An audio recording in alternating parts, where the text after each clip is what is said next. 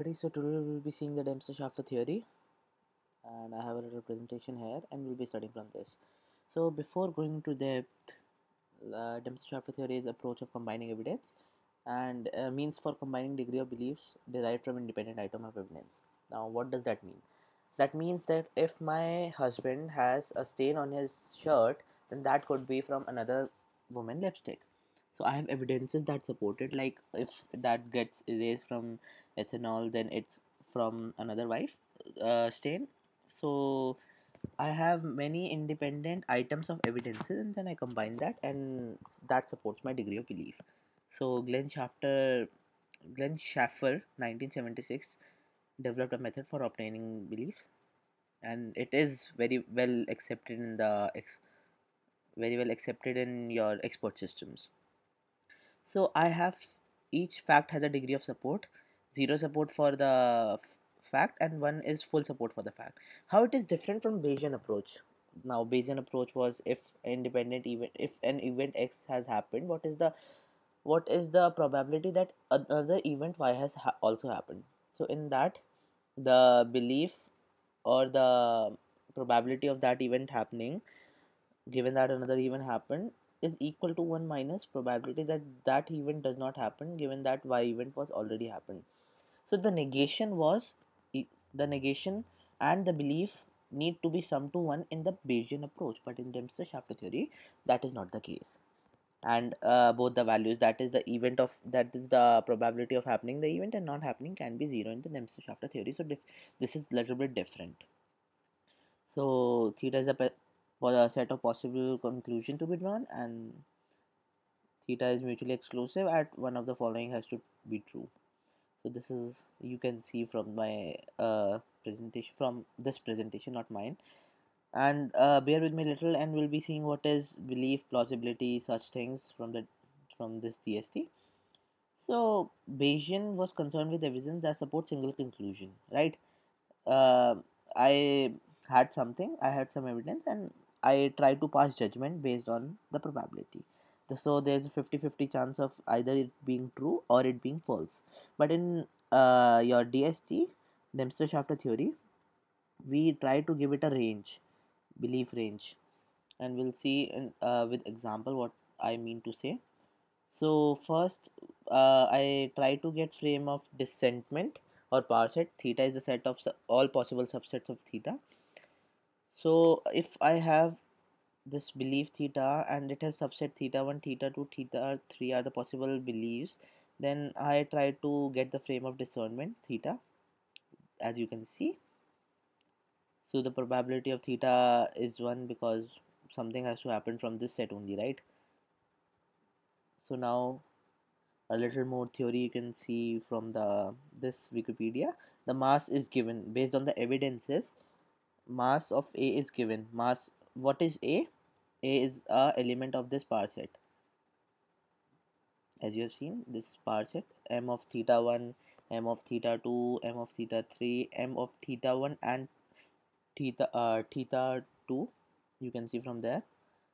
And based on the evidence, I try to give masses to it. Each mass is between 0 and 1, and all the masses MA should sum to 1. Now M of phi is 0, at least one needs to be true. So, and these events A or B, it cannot be divided more specifically. The mass given based on the evidence is for A or B, not for individual A or not for individual B, as it is written there. So now let us come to example, and with the end of it, probably you should have little or some knowledge what to write in the exam, right? So there are four people, B, J, S, K are locked in the room, and the light goes out, and K got dead, stabbed by a knife, not suicide, not enter the room. No one entered the room, assume only one killer. So our belief is it's either theta is either B, J, or S, right?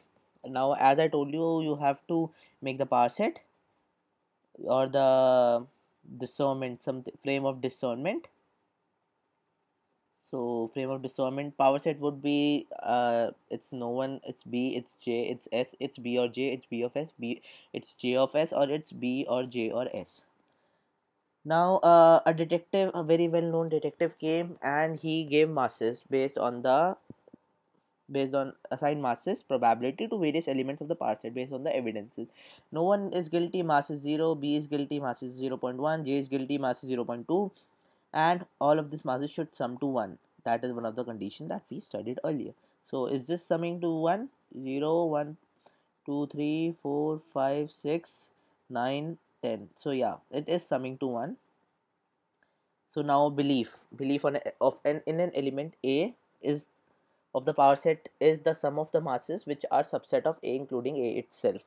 Now the belief in normal terms will be getting that to will be getting to it a little later. So first see the mathematically what it means.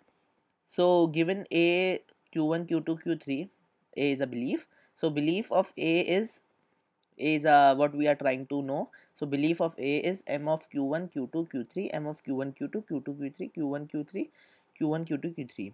So it's the power set in the sum of masses. So as you know what is power set. So Q1, Q2, Q3 has power set Q1, Q2, Q3, Q1, Q2, and accordingly. Now the detective gave masses to them. B is B's mass is 0.1, J mass is 0.2, S mass is 0.1, belief of Bj is 0.1, belief of Bs is 0. Mass of Bs is 0.1, and mass of Js is 0.3, mass of Bjs is 0.1, and accordingly we can find out the belief of A, which is nothing but the sum of the part set of A. So belief of A for each we can find out. B or J belief was found by mass of B, mass of J, mass of Bj at as it has been explained, and accordingly we can find the beliefs of other system also. So now coming to the plausibility of an element, plausibility is nothing but the sum of the masses of the set that intersect with the set A. Now in normal terms I'll be explaining a little later, just bear with me a little. So all the subset that are intersecting with Bj comes in plausibility of Bj, B or J, right? So M of B, M of J, M of Bj, these were the power set. These thing. Now why M of Bs? Because B is intersecting with this, right? So Bs, Js, and Bjs. That comes out to be 0.9, and accordingly we can find out plausibility of other events also. Going to disbelief, we also try to find the disbelief, which is simply belief of not A. It is calculated by summing all the masses of element which do not intersect with A, and the plausibility of A is thus 1 minus disbelief of A.